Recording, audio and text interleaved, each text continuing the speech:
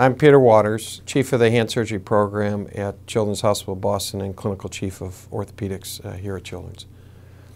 Hypoplastic thumb is an underdeveloped or smaller thumb. It comes from early in pregnancy when the hand is forming and the thumb is forming. What it results in is a thumb that doesn't have the normal muscle bulk for pinch, has some element of instability of this joint, and has a tightness of this web space, so instead of a normal L, there's a tight V. That then results in difficulty of doing strong activities of pinch, for example, turning a key or grabbing a hold of wide objects like a big bottle or cup of some sort and holding onto it strongly.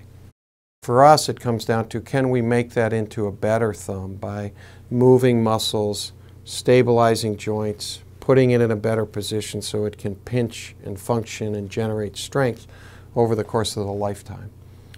There are some thumbs that are so underdeveloped that they just won't be able to be a good thumb with that sort of surgery. And so there's a grading system, but at some point if you don't have a normal joint at the base of your thumb, you're not going to be able to have that thumb function very well. The most unique operation that is hard for parents to kind of grasp and understand is something called aplasia, which just means turn a digit into a thumb. So the operation involves taking your index finger and literally making it into a thumb. And surprisingly, you can make a very good thumb that looks like a thumb, acts like a thumb, pinches like a thumb through this aplasia operation in the right situation, the right kid. The outcome is dependent on how good the index finger is. So if you start with a very good index finger, you're actually going to end with a very good thumb.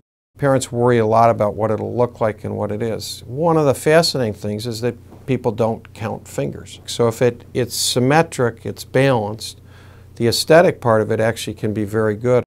Surgery for a hypoplastic thumb, one that you can reconstruct, make stronger, make more stable, in a sense make better, involves really several components, but one is to provide this muscle.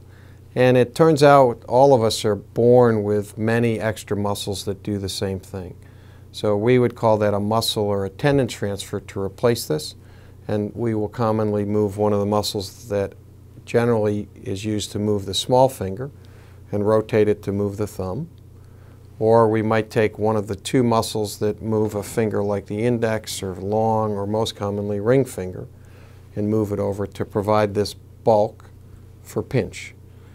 And then we usually rearrange this skin to make more space, and then we'll oftentimes make a new ligament here to make this thumb stable so that when you go to pinch it's strong and the muscle strong, and when you go to open around a cup that this is strong and it's wide.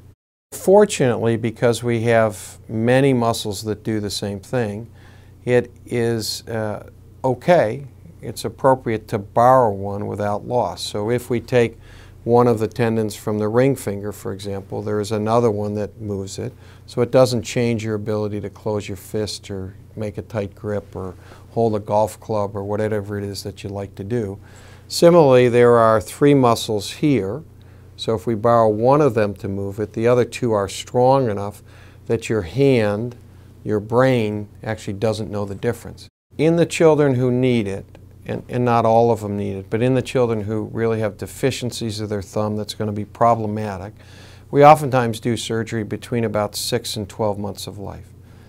At first that actually can be alarming to the parents because their kids are so young and so little and they worry. But it turns out anesthesia is as safe as it is any time in your lifetime after 6 months of age.